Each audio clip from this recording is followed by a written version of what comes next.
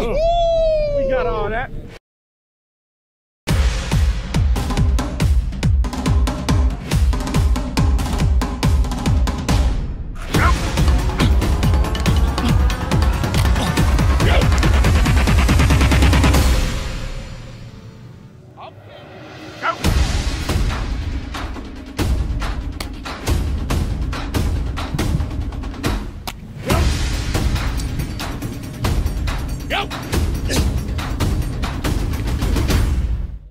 Well, good morning, everyone. We come to the end of a new, not a new series, but it was a new series when we started, a 5-part series called Forward, based on the book by Dr. David Jeremiah. And I just want to say to you, if you haven't got that book, there's still some in our bookstore. You ought to get one of those. I also want to say we've got Darryl Strawberry's new book that every man in America ought to get a copy of that book. And to read it, I want to encourage you. I also want to say, did you see that promo up there? We've been using that promo for this last series, and there's kind of a subliminal suggestion there who I think is going to win the Super Bowl. So I just wanted to throw that in up front so everybody knows before we go. Take your Bibles, turn to 2 Timothy chapter 4. 2 Timothy chapter 4, I'll be there in a moment. You know, if you ever get in trouble and you need a good attorney, you might want to hire Frank Luciana. He's a razor-sharp attorney in Hackensack, New Jersey, just across the Hudson from New York City.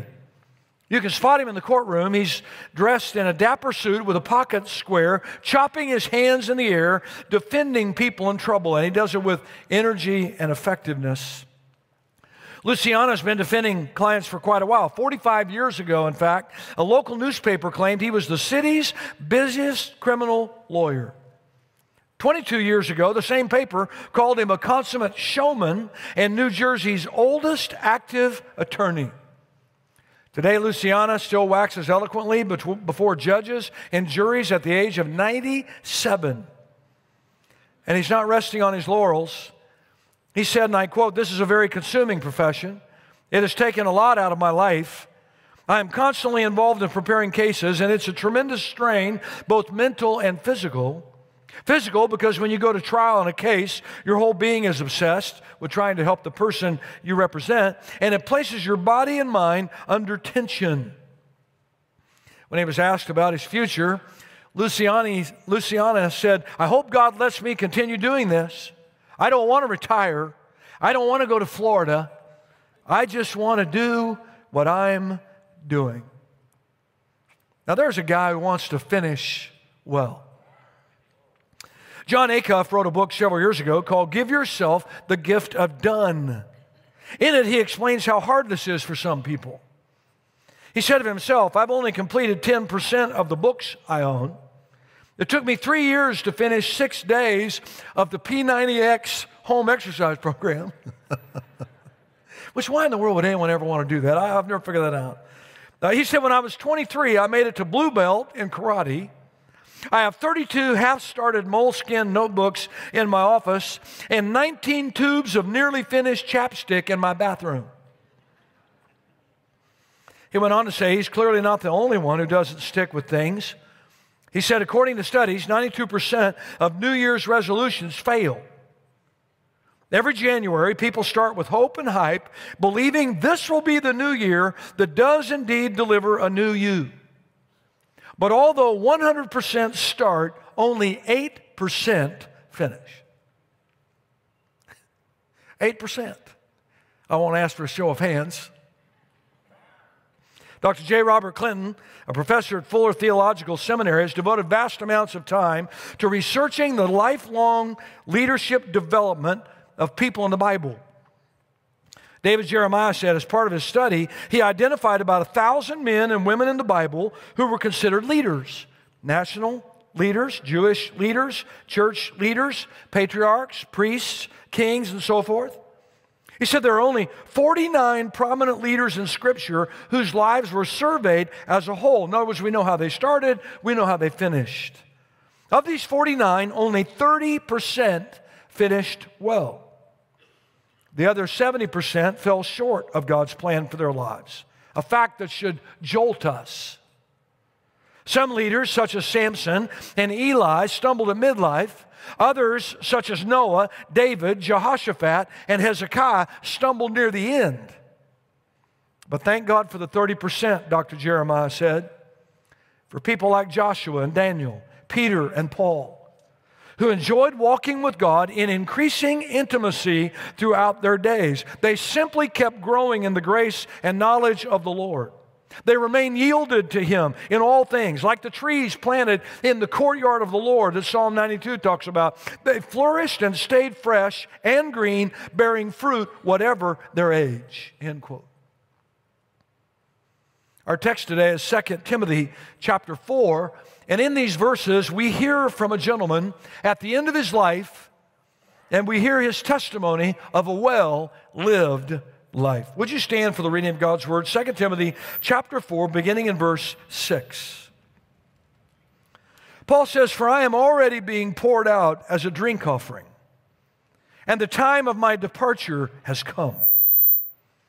I have fought the good fight. I have finished the race.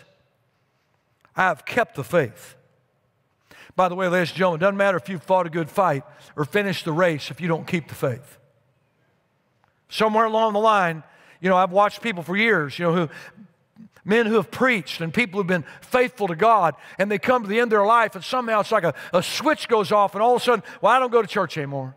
I don't pray anymore. I don't believe in God anymore. Listen, friend, that's not the way you want to end. You know the way you want to end, at least the way I want to end? I want to be running for the tape. I want people to be shocked how I ran for the tape all the way to the end.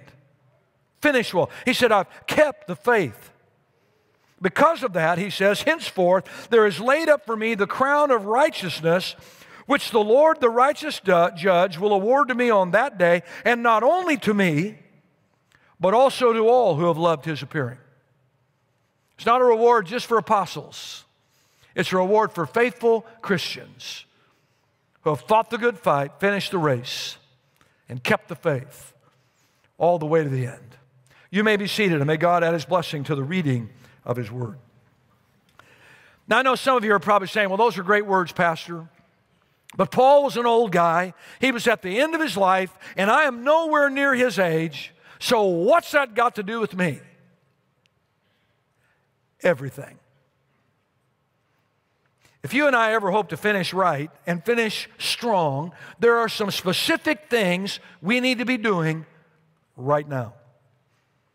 Obviously, the greatest finisher in the Bible is Jesus. In John 4:34, He said, "My food is to do the will of Him who sent me and to finish His work." In John 5:36, He said, "For the works that the Father has given me to finish, the very works that I am doing, testify that the Father has sent me." You remember His last three words from the cross?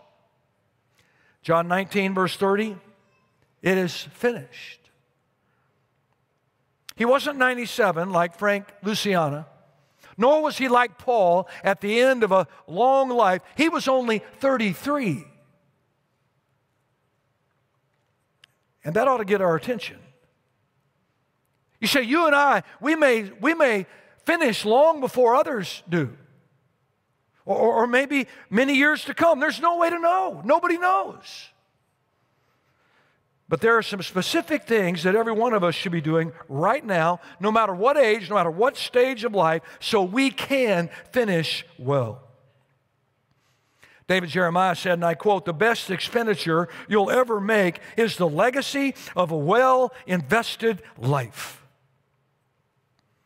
And by the way, he's not talking about Wall Street. He's not talking about GameStop or Tesla. You say, well, what are the best investments you and I can make? There are three of them. Three specific investments every one of us can make. Here's the first one. Invest in God's Word. Psalm 119, verse 89 says, "Your Word, O Lord, is eternal. It stands firm in the heavens." If you want to invest in something that will benefit you forever, invest in the Word of God. You say, well, how do I do that? Well, number one, you need to spend time in His Word. David Jeremiah said, the time you spend in God's Word is an investment in both eternal and internal wisdom. He's saying there are benefits for the life to come forever, but there are benefits right now. And we need those benefits. Peter said in 1 Peter chapter 1, verses 24 and 25, all people are like grass, and all their glory is like the flowers of the field. The grass withers and the flowers fall, but the word of the Lord endures forever. We're not long for this world, folks. We're like grass. We're like flowers. So we better invest in something that's going to last forever. Jesus said in Matthew 24, verse 35, heaven and earth will pass away, but my words will never pass away. You know, you can always tell when someone's spending time in the Word of God. You can. So how can you tell? Well, they walk by faith and not by fear. They live according to the promises of God instead of the problems of the world. They exude joy and enthusiasm. By the way, that word enthusiasm comes from two words, in theos, which literally means in God. The more time you spend in God and in God's Word, the more enthusiastic you're going to be. You down in the dumps, a little negative, pessimistic, oh, life's horrible, whatever, act like you're baptized in dill pickle juice. Spend some time in God's Word and watch what happens. You get in God's Word and you let God get in your life, and suddenly there'll be an enthusiasm about your life. Invest in God. Spend time in God's Word. But listen, it's not enough just to spend time in God's Word. Number two, we have to study His Word. Paul said in 2 Timothy chapter 2, verse 15 to his young son in the faith, Timothy, do your best to present yourself to God as one approved, a worker who has no need to be ashamed, rightly handling the word of truth. You know what Paul was telling Timothy? You need to spend time in God's Word, and you need to study it so you can know it. You can handle it the right way. When you stand up and share it with others, you can be telling them the truth, not what you think it means. You know, there's too many people, that's their idea of Bible study. Well, here's what that verse means to me. I don't want to know what that verse means to someone else. I want to know what that verse means if you never lived. What did God intend? So, Pastor, is there a way to know that? Yes. But only with diligent study and careful discipline. You can know what God's Word says. It takes time, it takes work, it takes effort, but it's worth everything to make sure we know God's Word.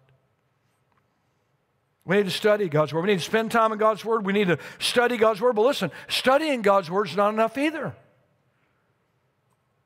Number three, we need to spread His Word.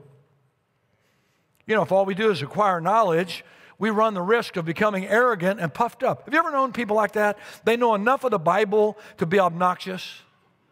You know, they don't live it, they don't apply it, but they know all these verses and know all whatever. No, listen, if all we do is acquire knowledge, that's a waste of time. I mean, who wants to be a know-it-all who's a walking, talking encyclopedia of foolishness and arrogance? That kind of person doesn't bless anyone. If our knowledge of the Word of God doesn't lead us to share what we've learned with others so they can know God, we become nothing more than well-educated fools. And when we come to church and listen to a message about God's Word, if all we do is take notes or mumble an occasional amen, or I'm with you, and we never share it with anybody else to help them, if we don't apply it to our lives, we're wasting our time. We need to spend time in God's Word. We need to study God's Word. We need to spread His Word. So the first investment, the first major investment we all should be making right now, regardless of what age or stage of life we're in, is to invest in God's Word. Here's number two. We need to invest in God's work. Dr. Jeremiah said that leads to another step in God's strategy. Let's invest our time and abilities in His work on earth. The work of God is eternal. We'll still be serving Him in heaven, Revelation 22, verse 3. His enterprise will never go bankrupt. His servants will never be laid off. We're to serve Him as best we can until our last breath, and then we'll pick up where we left off and keep serving Him in heaven. God's work will never go out of business. You say, well, how can I invest in God's work? Let me give you two ways, two specific ways you can invest in God's work. Number one, develop a personal ministry. Develop a personal ministry. Now, I'm not talking about your occupation. I'm talking about your vocation. Your occupation is what you do for a paycheck to enable you to fulfill your vocation, God's calling on your life.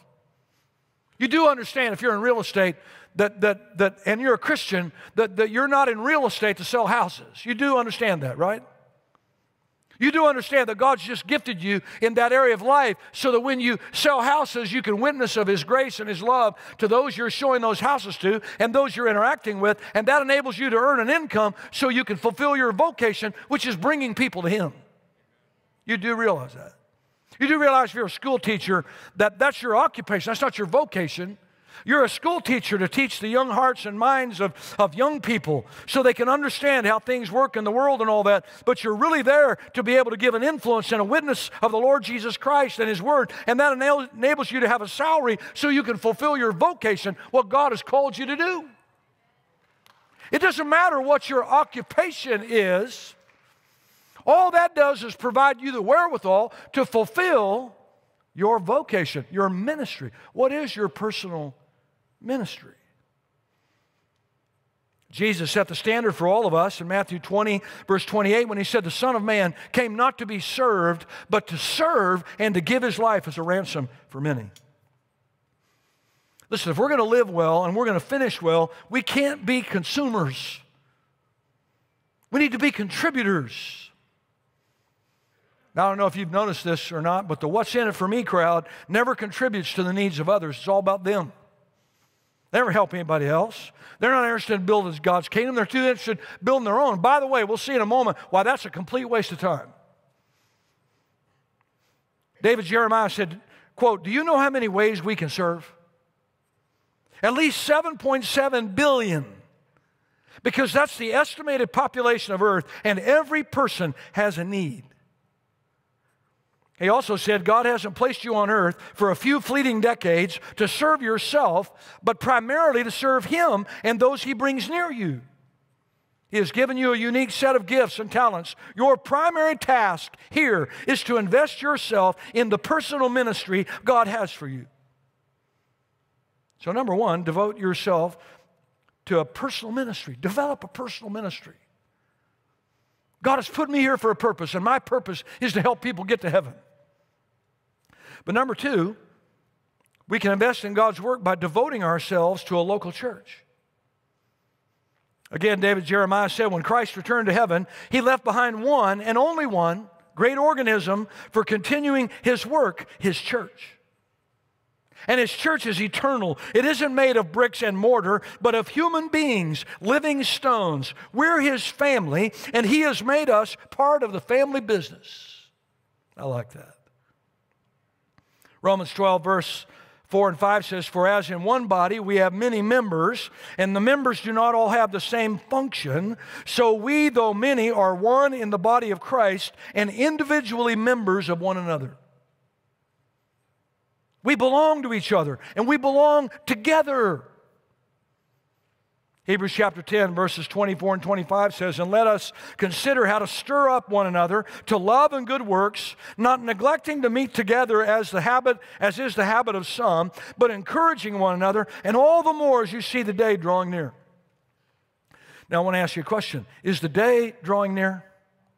Oh yeah. We're closer now than we've ever been. So if the day is drawing near, we ought to be getting together with greater regularity. We ought to be stirring one another up to love and good works more than ever before, because the day is approaching. You know, the church in the book of Acts, the first church, they did it right. And if we're going to do it right, it might be good for us to go back and see what they did. Turn back to Acts chapter 2, and beginning in verse 42, it tells us the secret of that first church. Listen to what Luke says. He said, and they devoted themselves to the apostles' teaching and the fellowship, to the breaking of bread and the prayers. And awe came upon every soul, and many wonders and signs were being done through the apostles. And all who believed were together and had all things in common. And they were selling their possessions and belongings and distributing the proceeds to all as any had need. And day by day, attending the temple together and breaking bread in their homes, they received their food with glad and generous hearts, praising God and having favor with all the people. And the Lord added to their number day by day those who were being saved. Now, you know, some people have read that and they say, well, that's communism. I mean, it says they sold everything and everybody had everything in common. No, that's not communism. In fact, if you read farther down, it says, and they continued to meet in their own homes. They didn't give up their homes. No, what they did was people gave from the overflow. People gave from the extra that they had to make sure that those who had nothing had something. They really cared about people who had needs. And they devoted themselves not only to the apostles' teaching, that's the word, the fellowship, that's worship, the breaking of bread, that's the Lord's Supper, which we just observed here, and to prayer. They were enthusiastically devoted to those things, but they were enthusiastically devoted to each other. They wouldn't even think about getting out of their car and walking across the parking lot and not talking to somebody else yet, whether they knew him or not, on their way into church. But I'll bet some of you did. That doesn't mean you did what was wrong. What it means is on your way out, you might want to say, wasn't that a great service today? Didn't the pastor nail it today? Isn't he awesome? No, I'm not. That's a joke. Don't have to say that. Don't have to say that. I'm just joking. They were devoted to each other. Dr. Jeremiah continues. He said, there's no better investment of a person's time, money, attention, and energy than in the local church. It was designed in the creative genius of Jesus Christ and is His ordained channel of redemption in the world. Don't be afraid to invest yourself in it. It is God's chosen instrument to take the gospel to the world. The church. And so my question is, are you fully invested, fully involved, fully devoted to a local church? If not, why not? And if not now, when? And can I say to those of you, if Crossroads is your church home, you know what that means. You need to be all in, all the time, devote yourself fully to the church and to everyone who's a part of it. And if Crossroads is not your church, like those who are watching online, you need to find a Bible-believing church. You need to jump in with both feet and give it all you got. Because it's the greatest institution on the face of the earth, ordained by God, instituted by Jesus. He said, I'll build my church, and the very gates of hell will not prevail against it. There's something about the church. And we need to invest in God's work, in God's church. So number one, invest in God's word. Number two, invest in God's work. Here's one more. Number three, invest in God's wealth. So what do you mean by that? Dr. Jeremiah said, and I quote, having invested ourselves in God's word and God's work, we have to make sure we're investing in God's wealth. In the rich, endless, and lavish future He has laid up for us in heaven. You know, Jesus said the same thing. Matthew chapter 6, verses 19 to 20, Jesus said, do not lay up for yourselves treasures on earth where moth and rust destroy and where thieves break in and steal, but lay up for yourselves treasures in heaven where neither moth nor rust destroys and where thieves do not break in and steal. So how do we do that? Well, first of all, we need to invest carefully. We need to invest carefully. I know something about every one of you in this room. It's great to see so many people here on Super Bowl Sunday morning. This is awesome. But I know something about every one of you. I know how every single one of you came into this world. You know how you came into this world? Naked and with nothing in your hands. Every one of us. And I also know how every single one of us is going to leave. Now, some other folks are going to dress us up.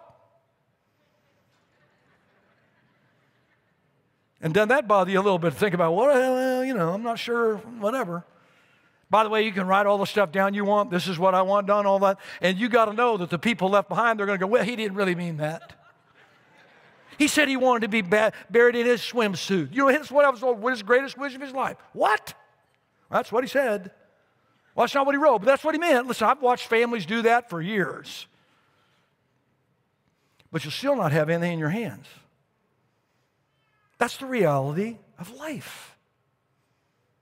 And that's why we need to be careful we don't invest our time, our effort, our energy, and our resources in things that aren't going to last. Everything that you and I can see right now is one day going to be burned up. That's what 2 Peter chapter 3, verse 10 says. The whole earth and everything in it is going to be one massive ball of fire, all burned up. So why is it going to be burned up? God's purifying this place so there'll be a new earth. There'll be a new heaven, a new earth, and only those who've experienced the new birth will get to come back and be a part of it. So that tells me two things. Number one, you want to be saved, and number two, you want to be investing in stuff that's going to last forever, not stuff that's going to burn up. I had a fellow tell me one time, he was a pastor of a very large church, good friend of mine, a mentor of mine. He said, do you know in the business world how many millions of dollars you could make every year? I said, that doesn't interest me one bit in the least. Because what I'm doing is eternal. It's not temporal. What shall it profit a man, the Bible says? Jesus said, if a man shall gain the whole world and lose his own soul, don't invest in the wrong things. Don't spend all your time, effort, energy, and resources pouring into stuff that's going to be burned up. That's a mistake. Need to invest carefully. But we also need to invest eternally. Jesus said in Luke 16:9, use worldly wealth to gain friends for yourselves so that when it is gone, you will be welcomed into eternal dwellings. In other words, use the money that, what's in your wallet, what's in your pocketbook, what's in your bank account, wherever you have money. Use that to help get people to heaven. And when you get there, there's going to be a bunch of people there, some of them you never knew. Who are going to come and say, I'm in heaven because of you. I'm in heaven because you supported that church. I'm in heaven because you gave to that missionary. I'm in heaven because you helped with that program that reached young people, and those people reached them. We don't know how God's going to use it, but we know God's going to use it. And you're going to reap what you sow. We want to invest eternally. Invest in the work of getting people to heaven, whatever that means.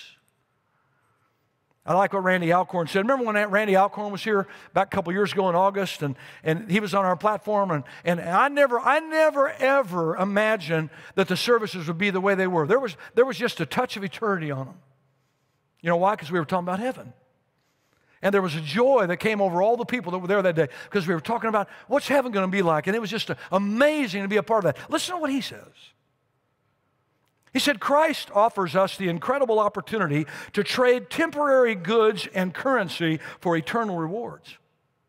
By putting our money and possessions in His treasury while we're still on earth, we assure ourselves of eternal rewards beyond comprehension. Consider the implications of this offer. We can trade temporal possessions we can't keep to gain eternal possessions we can't lose. This is like a child trading bubble gum for a new bicycle, or a man offered ownership of the Coca-Cola company in exchange for a sack of bottle caps. Only a fool would pass up the opportunity. If we give instead of keep, if we invest in the eternal instead of the temporal, we store up in heaven treasures that will never stop paying dividends. Whatever treasures we store up in heaven will be waiting for us when we arrive. That's a great quote. Now here's the bottom line.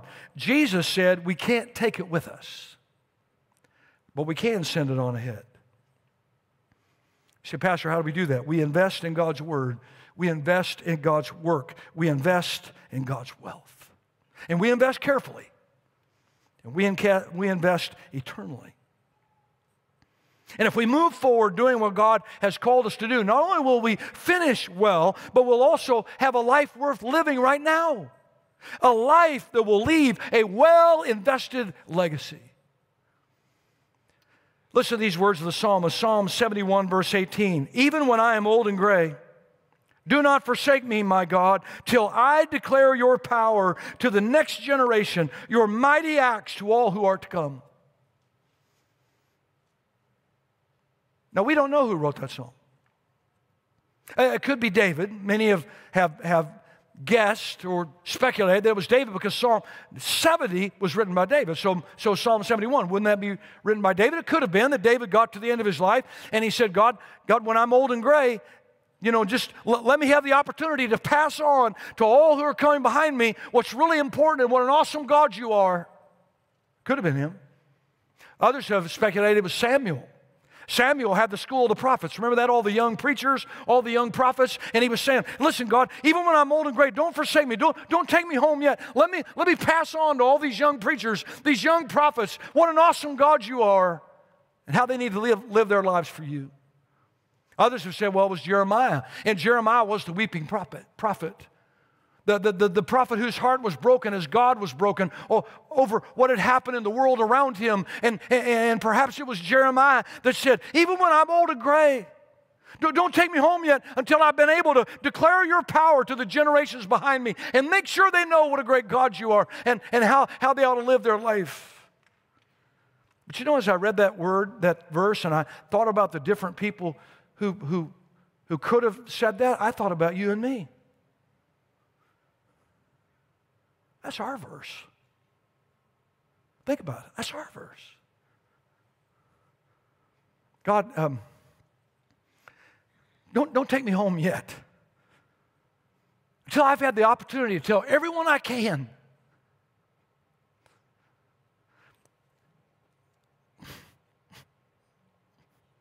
what a great God you are and how they need to live their lives. Let us live long enough, God. That ought to be the prayer of every heart, every person. Because here's the deal. We don't know whether it's going to be many more years or we don't know if it's going to be just a few hours.